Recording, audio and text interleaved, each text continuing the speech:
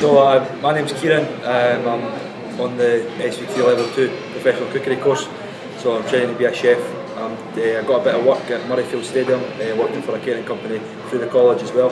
The course is actually really good. We're learning, we get a bit of everything. So we're learning in the restaurant how to set up tables as well, things like that. Do a bit of all the different stuff in the course. We've got butchery as well, pastry. We do things like food court, so we're feeding the students downstairs as well.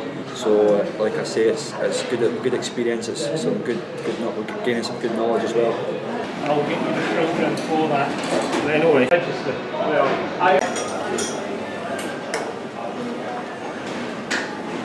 I done my level 1 last year when I was at school, so I'll hopefully get on to level 3 next year, and after that I'll hopefully do a bit of travelling, and hopefully this course will help me to get on and do a bit of travelling around the world and experience different kitchens and different cultures as well.